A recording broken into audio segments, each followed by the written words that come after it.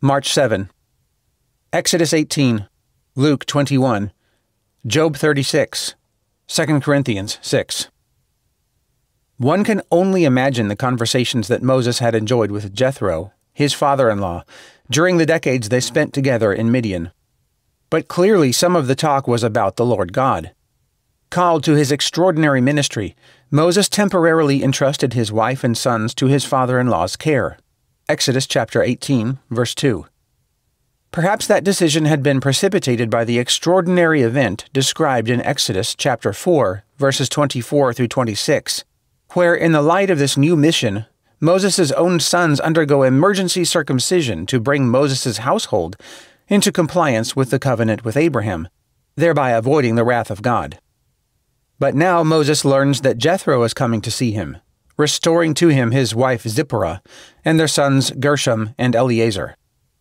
Soon Moses continues the old conversation. This time he gives his father-in-law a blow-by-blow account of all that the Lord had done in rescuing his people from slavery in Egypt.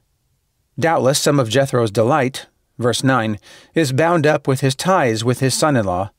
But if his final evaluative comment is taken at face value, Jethro has also come to a decisive conclusion. Now I know that the Lord is greater than all other gods, for he did this to those who had treated Israel arrogantly. Verse 11. And he offers sacrifices to the living God. Verse 12. All this material is provided as background for what takes place in the rest of the chapter. The next day, Jethro sees Moses attempting to arbitrate every dispute in the fledgling nation.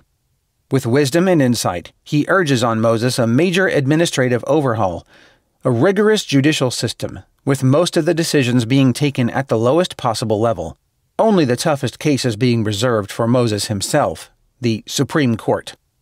Moses listens carefully to his father-in-law and puts the entire plan into operation. Verse 24.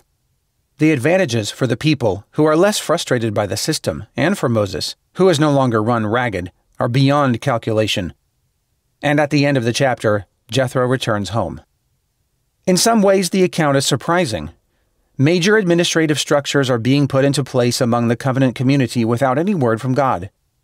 Why is Jethro, at best on the fringes of the covenant people, allowed to play such an extraordinary role as counselor and confidant of Moses? The questions answer themselves. God may use the means of common grace to instruct and enrich his people. The sovereign goodness and provision of God are displayed as much in bringing Jethro on the scene at this propitious moment as in the parting of the waters of the Red Sea. Are there not contemporary analogies?